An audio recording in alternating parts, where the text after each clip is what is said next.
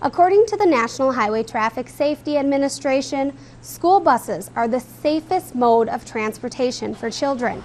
In fact, kids are 8 times safer getting from point A to point B in one of these than your average vehicle. Bloomington Schools transports, I believe, around 8,000 to 9,000 students, so we have anywhere from about 100 buses out there on any given day, and we're only 18 square miles.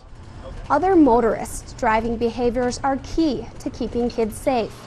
Stopping for the bus's stop arm and keeping their vehicles far enough away from the stopped bus are 2 important actions drivers should take when a school bus stops.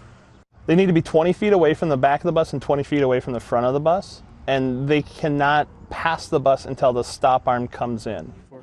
Bloomington police officers have recognized the issue of motorists disobeying school bus safety laws and are taking a more active role to enforce those laws. The Hennepin County Traffic Enforcement Group is going to be working this area for 2 saturations. The Bloomington Police Department is going to work closely with the bus company on some saturations, and we're really going to target our enforcement based on areas that are getting frequent violations. So we're doing a better job of tracking the forms from the drivers that they fill out and inputting those into our GIS so we can use essentially a pin map to figure out when and where these are happening.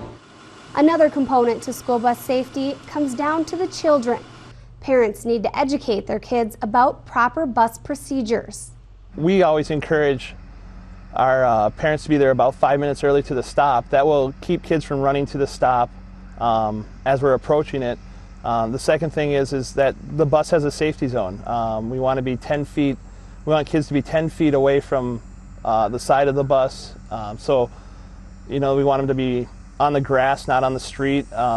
If it's in the wintertime, we want them to be usually in a clear driveway or sidewalk path, or up over on the other side of the snowbank, not on top of the snowbank, but behind the snowbank, so they're not going to slide down and get into our path. Back to school season is an exciting time for kids, and Kirk says a safe rule of thumb is simply to assume if there's a school bus, there's probably going to be children around there, so if you view them as your own children or your nieces or nephews or grandchildren, feel out the best that you'd want to do for them, drive the same way, Just be less distracted, be aware of your surroundings.